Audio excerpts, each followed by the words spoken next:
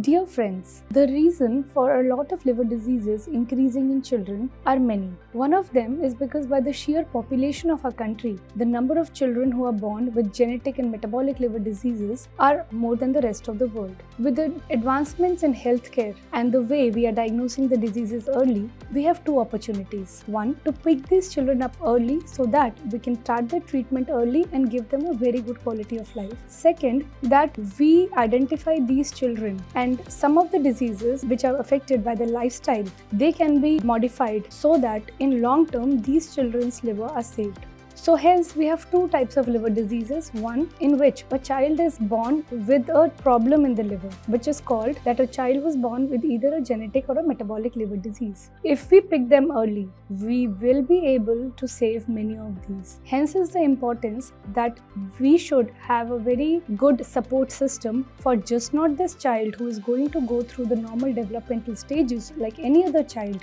despite the liver disease, but also the families who are young, just become parents, and we have to handle these families through the journey so that they can enjoy the child's childhood, at the same time give adequate treatment for their children.